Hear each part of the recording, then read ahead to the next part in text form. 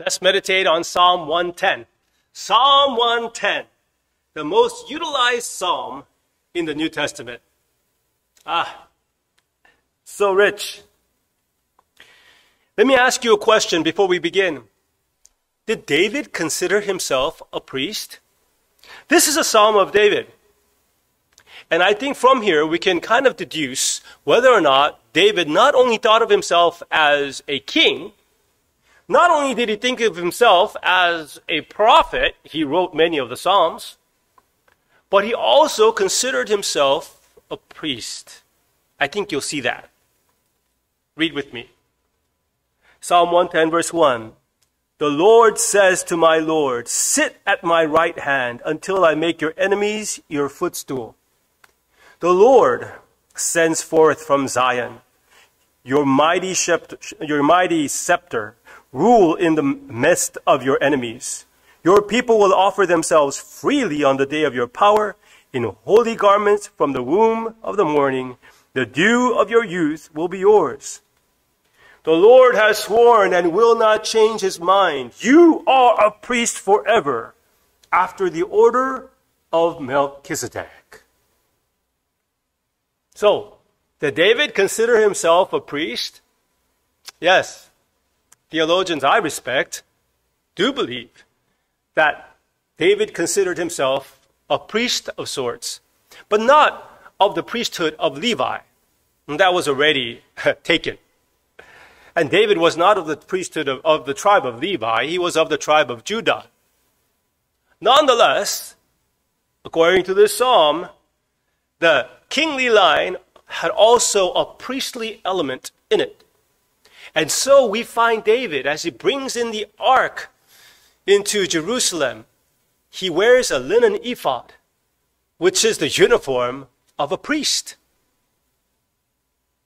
Now, I want to tell you that this priesthood, according to Melchizedek, now Melchizedek is a much higher priesthood than the priesthood of Levi, the Israelite priesthood of Levi.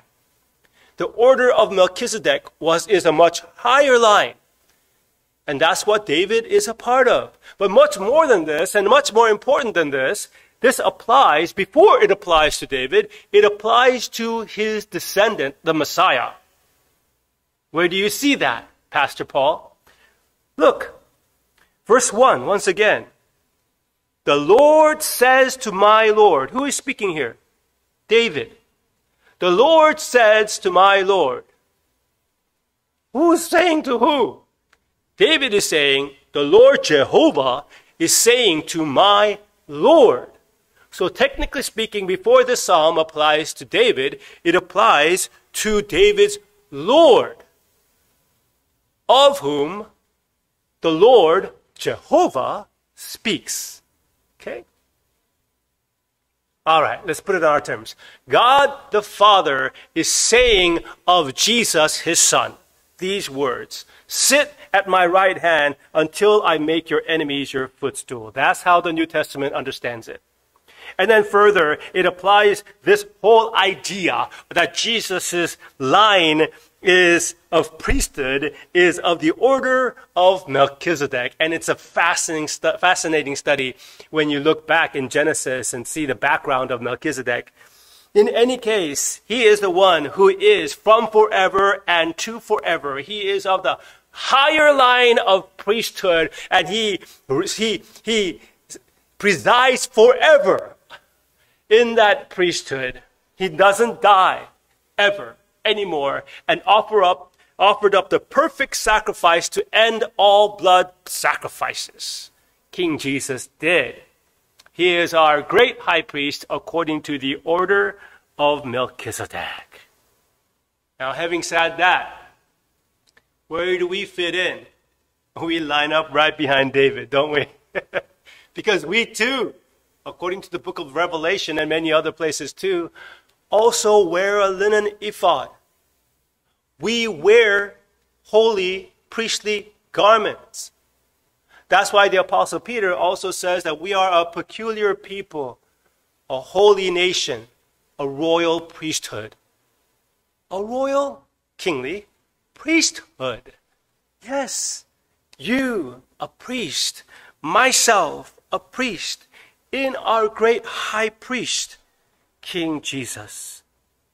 Then offer up the Lord the priestly service that he deserves. The priestly service of the sacrifice of our lips, praise. The priestly service of the sacrifice of our bodies, living sacrifices, which is only reasonable. Romans chapter 12. I encourage you, loved ones, to stand in the gap as priests are called to do. Spend time in prayer for the people that God places on your heart. Spend time in prayer for your pastor and for your pastors who are subject to all kinds of attack from the enemy. Stand in the gap for those that you know are struggling, especially in your church family. You and I are also priests according to the order of Melchizedek, because we are of the line of King Jesus himself. What a gift. As I said, Psalm 10 is quoted most often in the New Testament. Rich, rich psalm. I encourage your further meditation in it on your own. If you find some good kernels, bring it. Put some comments on it. If you find references from the New Testament, I said it's quoted a lot. I didn't say any of them, actually. Not really. Put them under there. It kind of helps, I understand, for this video to be shared. Let's pray. Heavenly Father, thank you, Lord God, for my brothers and sisters' patience in the shameless plug. I am not ashamed. I am not ashamed of the things that I say here, because this is your word, and you display for us your powerful, powerful, powerful presence in your word.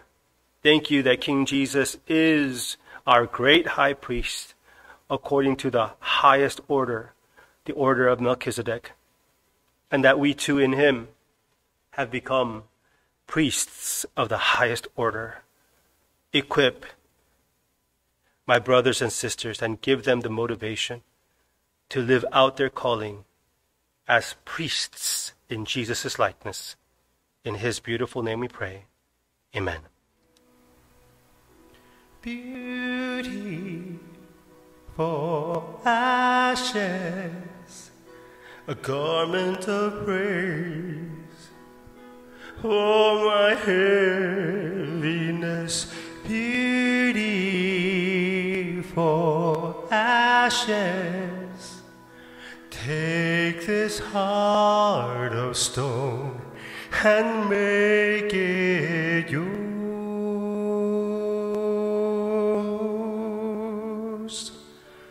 Yours.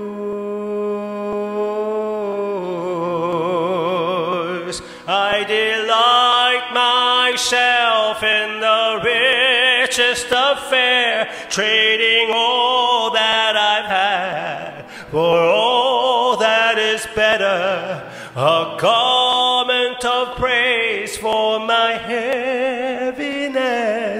You are the greatest taste, you're the richest of faith.